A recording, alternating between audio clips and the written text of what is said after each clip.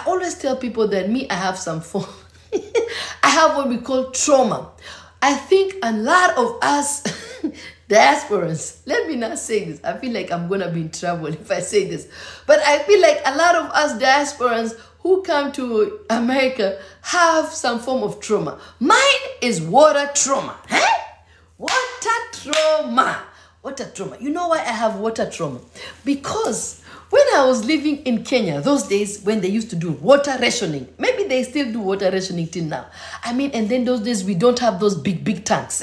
So what happens is that when the government of the county says, today you have no water, and water used to come to our house when? Maybe 2 days in a week.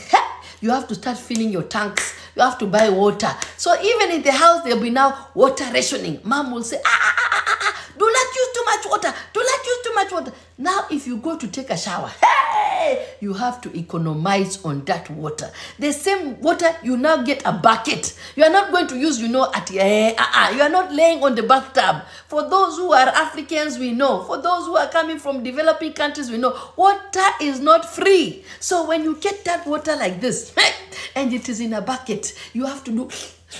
and economize on that water, and then take the soap and the soap, and then the same water that you have used now you are going to use to take the soap out, and then the same water after you take the soap out is when you are going to use the soap to wash your innerwears.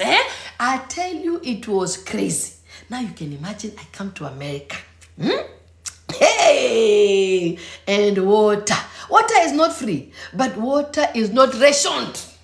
So me, I have wasted water in America. I am one of those people who shower twice a day. Whether I go outside or I don't go outside, I'm in the shower. And they last 10 minutes because I know water is not going to end.